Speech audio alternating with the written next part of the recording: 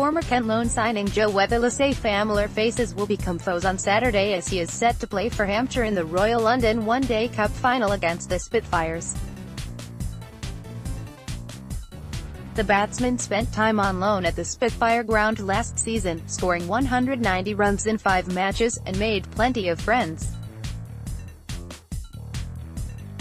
Book Early Bird T20 tickets this week before prices rise greater than then in May. The 21-year-old magnificently notched his maiden professional century against them in the group stage of the Royal London competition, although in a losing cause as he failed to collect the 4 runs needed in the final over. It was a special day. Weatherley said, "Those are the moments you remember. The first 100 is always important. They are the moments you dream about, coming through the academy in front of a home crowd. It was a shame not to see it home though.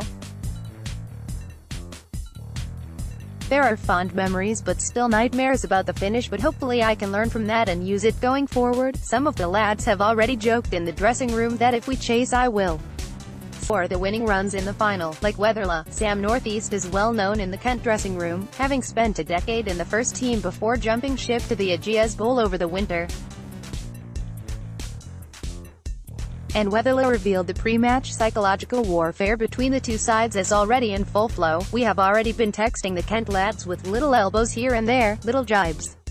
Weatherley said, "I have some close friends in that Kent dressing room, but they will be enemies. On the day, we have also said that, whatever the result, we will have a beer afterwards." Weatherley typified Hampshire's efforts to give homegrown players a chance in the first team, with the Winchester youngster leading a rank of around 8 in the majority of matches.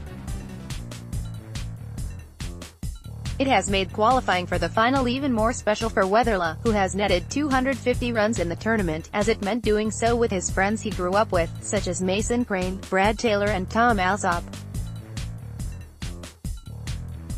Weatherley said, "It has been really nice in this 50-over competition having all those familiar faces and really playing for each other and enjoy each other's successes. The management have really backed the young and homegrown players and hopefully that has been shown to the members and fans. It is nice knowing what everyone's strengths and weaknesses are and their roles in that team. We have just had fun. When your mates do well as you're genuinely chuffed for them. Being a homegrown player, it makes it extra special to progress through. You have stuff on the walls around the pavilion, the gym and the changing rooms of guys lifting trophies and memorable moments. Win or lose, it will be a special and memorable day. From the grandeur of the pavilion to the towering grandstands and the famous sloped lords is an overwhelming place for most cricketers. It certainly was for a 16-year-old Joe Weatherley." Hampshire's homegrown batsman made his only appearance to date at St John's Wood in 2013 for an England school side which also included the likes of Hasib Hamid and Aaron Donald. Not that Weatherley has fond memories of his innings.